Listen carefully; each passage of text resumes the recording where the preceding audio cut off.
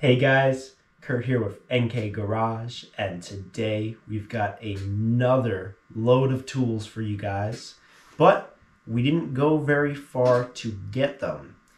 Nick is actually going to be letting go some of his personal collection of Stanley woodworking tools, including a lot of bench planes, spoke shaves, and other little goodies. So Nick, you want to give a quick little introduction on where some of this stuff came from and how you came in possession of it? So yeah, if you don't know, the garage and house that we're standing in belonged to my grandparents. They actually built it in 1970. My grandfather was a pattern maker for the New York City Board of Education. So he worked in the New York City school system as a pattern maker and a carpenter. So he had a long history with woodworking tools. And then on my mom's side, this is her middle brother was also a lifelong carpenter. So between them, they both worked through this shop. They've collected quite an amount of good woodworking tools. So yeah, and it's to my understanding that this is just a small portion of what was left over. There have been a lot that have been distributed to family and friends and all that. Correct? Yeah, no, this is a good amount of what was left over, but this is what we've kind of been referring to it as my retirement, because when you see some of this stuff, it's quite nice. Yeah, so we've got the collection out in front of you guys right now, and this is all Stanley. And there's not a lot of like super old antique Stanley stuff. There's a couple pieces in here, but a lot of this stuff is probably from the early 80s, we believe. These spoke shaves over here that are brand new in package, made in England, Stanley number 151s. They are dated 1984, and there's a barcode on the package, so they are not that old. I mean, 1984 is still 40 years old, and they are very well preserved, but most of this stuff is about 40 years old, and then some of the stuff goes back earlier than that. But let's take a look. I think let's jump right in to the bench planes, because this is a, huge collector's item and definitely something that is super interesting. These ones right here are all used. We have a Stanley USA made Bailey number 6. Fair amount of use on it. His grandfather and uncle probably both used this in this house here, and it's in decent shape. Definitely used. Got a little bit of paint chipping and some rusting, and signs of use on her, but she's definitely still a good unit. Next up is the Stanley USA made Bailey number 5 1/4. This one's a nice thin but long little plane here in very nice shape. Next up here we have two Stanley number 4s. One is the Bailey and the other one is just marked USA. They're both USA made. Number 4s, a smaller, mid-size plane.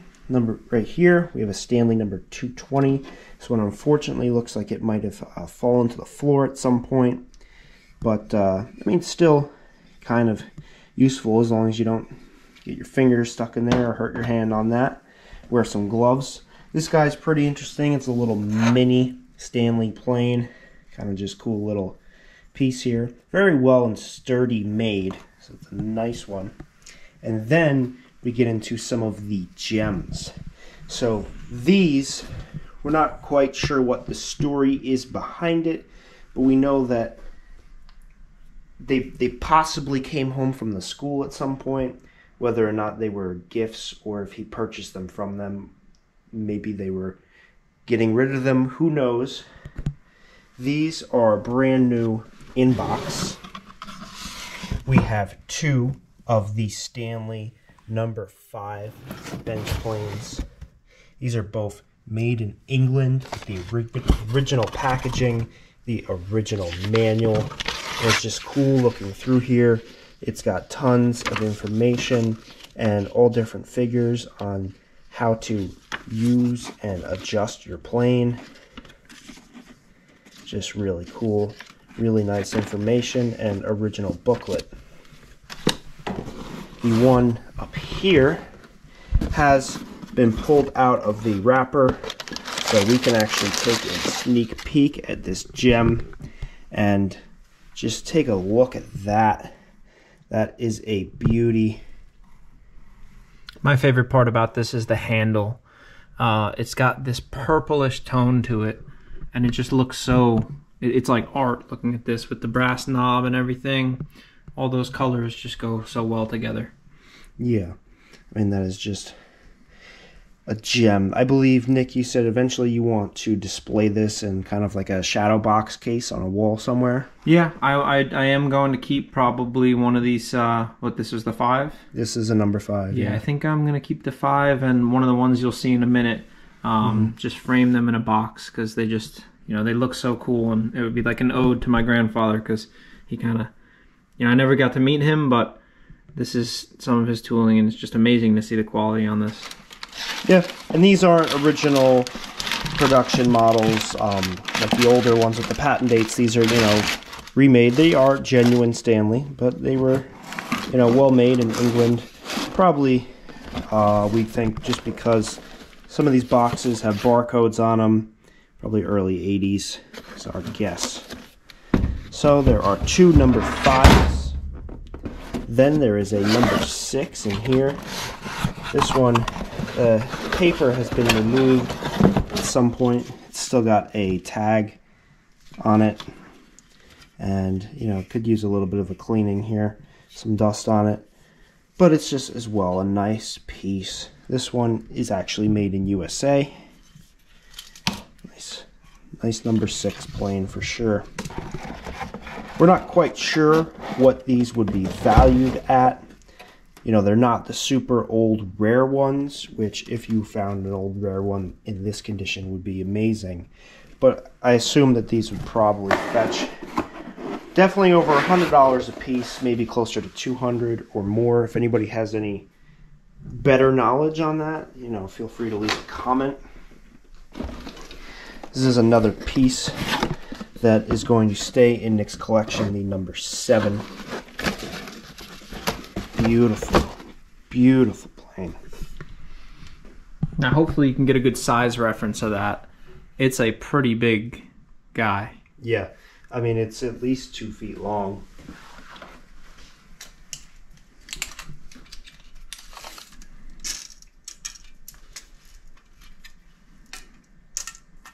"22 inches. It's a decent size guy right there. And again, it has that purpley handle, so I think, like Kurt said, I'll be keeping the unwrapped 5 and then the 7. Both. We'll leave it out. Both to display. Had to measure it with our Stanley power lock tape measure. Of course. Continuing on with the plane tour sort of thing, we have some rabbit planes over here. We have 2 new in box Stanley number 78s made in England. Nice, beautiful pieces here. Just beautiful works of art, beautiful tooling. There's one here, and with the extra pieces in here, there's also another one, brand new in package here. And we have this one is also a number 78 made in England, and this one is slightly used. There are 2 smaller rabbit planes in here. These are the bullnose style. These are the 75s. And there's a little bit of surface rust in some of this stuff that had gotten moisture over the years, but not too bad. Could definitely be cleaned up. Definitely cool stuff here. And then here's yet again another rabbit plane. This one is the 92. Has the all silver finish. I don't know what to call that, but it's a nice thin little but long little rabbit plane. We got some specialty planes down here This guy might be one of the rarer pieces in the lot. I know this is definitely an older one. This is a Stanley number 5, and it's a corner edge trim plane. Definitely a cool piece. And this one over here is the Stanley number 71. It's called a router plane. I love the 2 little handle kind of thing, but there's the bit in there. Then moving on, we got some spoke shaves. We've obviously got 3 of these brand new in package, number 151s, made in England. These guys, I just love them. I think they're completely awesome. 2 of them actually came in this box right here, quantity of 2. And there's a little one down here. I'm not sure which model this is. Number 63, I believe, made in USA. It's got the round bottom. And then this one here is an 80M cabinet scraper. Flat bottom Stanley. Some other Stanley stuff that there is here as well. 2 of these Stanley 19-400 molding and framing corner jigs, yeah. Corner clamps. Yeah. And you just adjust them as necessary. And you can do a really good, accurate job at cutting your, either if you're doing corner molding, any kind of framing really. You know, you could be making a picture frame or even a door frame molding if you want to get really precise in here and have them line up perfectly. This is definitely a good way to do it. And there are 2 of these. Both of them with very little to almost no use on them. Yeah, these spin, like a dream. The finish on here is nice and smooth. You can mount them, you can turn them. Both made in USA. And then we got some other little stuff. We have the doweling jig. Nothing too special. I don't think these are too rare. Stanley number 59 doweling jig. But this guy is really cool. This is a Stanley number 77, New Britain, Connecticut, USA, doweling jig. In my understanding, these are not too common. They're not cheap. If you are a collector, I do believe that all of the bits, which Nick does not have, are the most expensive parts. Yeah, so basically, this is for different size square wood that you put into here, and then this is a bit, and this will turn, I think in this case, this is a 1/2 inch bit right here. So as you crank that, it's almost like a pencil sharpener, and it sharpens whatever square wood you have into a 1/2 inch dowel.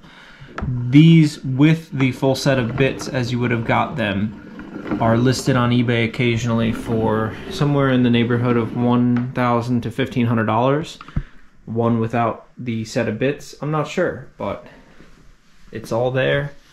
It's all original. It's just so cool with the hand crank. It does look cool. It looks like an old steam train kind of deal. And it is in very good condition aside from the bit of surface rust. Yeah, I mean, this stuff is all cool. I just love old tools, and I'm not a big word worker or anything, guys, but I just appreciate, you know, some of my favorites. I really do love the spoke shaves. I just like holding them. This guy's kind of cool, just holding the 2 handles, you know. Just feels cool. I don't personally really do much woodworking hobbyist stuff, but I do enjoy and love tools of all kinds. So we just figured we'd share it with you guys, you know, show you all this stuff, you know, while Nick still has it, because I believe he might be getting rid of some of it, as there are doubles and triples of some stuff. But some of it is going to stay in his collection for a lifetime, and the rest of it might move on to some other people that are interested in collecting and woodworking hobbies as well. Yeah, like Kurt said, I'm probably going to be letting some of this go. Mainly that is to make room for some other tools that we plan on purchasing in the future. We're not too much into the woodworking stuff. We enjoy metalworking a little bit more. We find it more useful for the type of work that we do and repairs that we do. So letting go of some of this is a little sad, but it will make room and funds for purchasing new stuff. So it's not always a sad thing to let go of some of the old stuff, as long as you're putting it, towards something that might suit you better. Yeah, you don't have to hold on to everything. But I want you guys to stay tuned. We got some big things coming here at NK. And I mean like big stuff. So there's going to be some more videos coming. Some tool hauls, large tool hauls.